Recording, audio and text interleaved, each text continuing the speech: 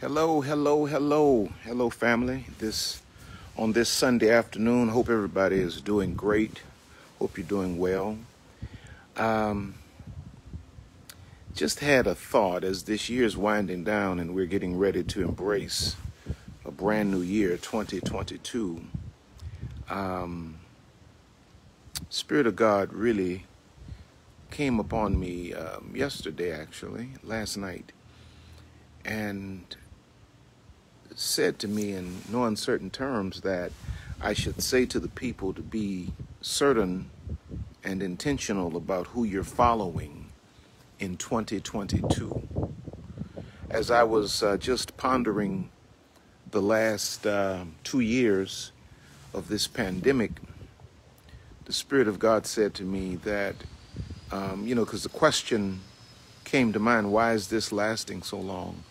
Why are we still as leaders trying to figure out if we can open the doors of the church or not? And that's something that I struggle with every day. Should I close the doors? Should I open the doors? Should I not open the doors? And God has not really been definitive. And whenever God is not definitive, it means that he's making a sovereign move and he expects us to just wait on him. And the Spirit of God said to me that these conditions have endured, kind of been strung out because he's yet purging out leadership, toxic leadership in the church. And you haven't seen anything yet, the Lord said. God is purging leadership. These false leaders that occupy the Lord's pulpit like it's their career, these leaders that do it for the clout, the prestige, and the money, and mislead God's people. God is purging these guys and these women, because the church had really gotten entirely too toxic, worldly, demonic, immoral. And there's some of you that are watching me now who have played with the Lord's house like that. And I'm here to tell you, man, your days are numbered. Except you fall on your face and repent. Your days are numbered. God's coming for you, man. Because you have messed up. You have hindered the witness of the church in the earth. When the world says, I don't go to church because there's really not a rebuttal we have. Because the church, to a large extent, is a joke. When you look at these people we have in these positions, and we call these people our pastors and our leaders and our bishops, my God, my God, it makes me wonder. But God said he's busting a sovereign move. And he's purging this trashed leadership we've had in front of us, because sheep don't have a clue. Sheep will follow anything. And God said, I have to step in and purge this trash out of the church. And so I'm saying to you, man, be intentional. Be certain about who you're following, who you're calling your leader, who you're calling your pastor, who you're calling your bishop, your apostle.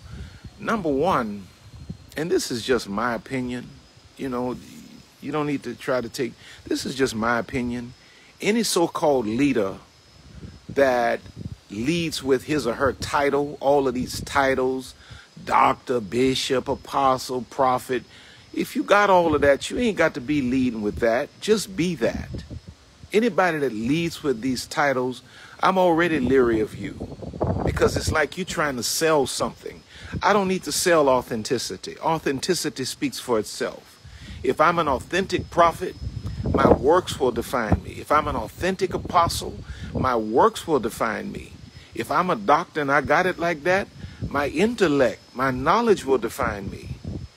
But some of you all are just so carried away with these titles, and these people throw these titles out there. That's why they love wearing all of these colors and all of these different, garments and all of that stuff. Most of these people are not consecrated. Most of that stuff is not sacred. That stuff is a joke. These are clowns. These are clowns. And to be quite honest with you, I'm happy that God is stepping into this situation because it was getting absolutely ridiculous. You haven't seen anything, the Lord said. You're getting ready to see leadership drop like flies. You're getting ready to see some of these false leaders die by the dozens. And every leader that dies is not ungodly. Don't take my words and twist that. Don't take my words and twist that. But you're getting ready to see some that are ungodly. You're going to see them drop like flies. Because God has to clean this church up. These are the last days, man. And if we don't have a church that is on point and in step with God and in sync with God, what's the hope of the world if we are the light of the world? If we are the city set on the hill, what's the hope of the world? God has to clean this trash out of his house. And so don't be a fool out here following these clowns. You know, you out here following men that, you can look at this dude, can't tell, he don't know if he a woman or a man. Just so feminine and just like a little woman and all of this kind of stuff here. Come on now. I don't mean to go there, but come on now. You got better sense than that. You was raised better than that. Man don't have a good relationship with his wife. Sleeping with everything, moving in the church. You got to even protect your little daughters and even your sons from these people now, man. And you out here following them because you like the music. What is wrong with you? What is wrong with you? Download some music, but go to a church where you have a godly man. Go to the church where you have a godly woman leading. Somebody that's an example to your family. Man, I'd rather go to church with a single man that's consecrated and before God than to be sitting up in one of these churches with one of these old false marriages. Man sleeping with everybody and you up in there calling this your pastor. Be intentional about who you follow. Be intentional. It took me 2 years after my daddy died to call Bishop Martin my pastor. I knew he was my pastor.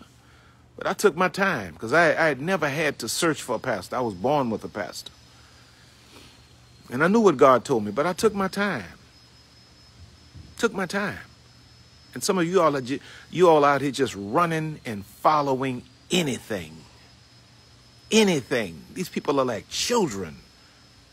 They're so materialistic, flesh all out of control, and you call that your leader.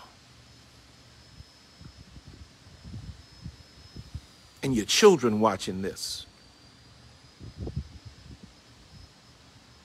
You better be careful. That's all I'm saying. But for you little fake leaders out here, your days are numbered. Your days are numbered. Prophetically, your days are numbered. The Spirit of God is getting ready to sweep. He's getting ready to sweep the land. And so I just wanted to say that, man. I just hope somebody hear me. Thank y'all for the stars. I love you.